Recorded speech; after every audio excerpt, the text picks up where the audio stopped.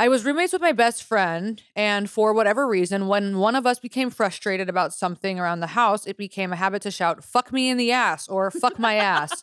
Okay, that's what we do. Okay, that's what we, yeah, that's what literally, you fuck do. my ass. Well, not literally, but.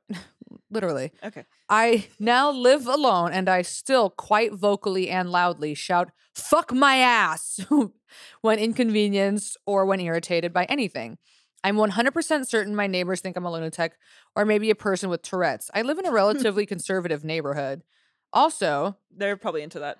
I also I do that all the time when I don't All the really talk time. to myself, but when I am home alone and I like fuck something, I'm like, fuck, like, yeah, fuck me in the ass, fuck my ass. I was on the phone with a representative from Kaiser, and they told me that like 50% or 70% of the workers are going on a strike. And I go, well, fuck my ass. She goes, I'm sorry, what? And I go, fuck. No, and then I was like, well, sorry, please. But I really did say fuck my ass. Oopsies, ma'am. I think that's normal, and I think that's good. I think it is too. Step it up, guys. I know. Step it up. Yeah. Come on. Yeah, to cap it off. Also, I believe this way alone, and I behave this way alone and around others whenever I fart or burp.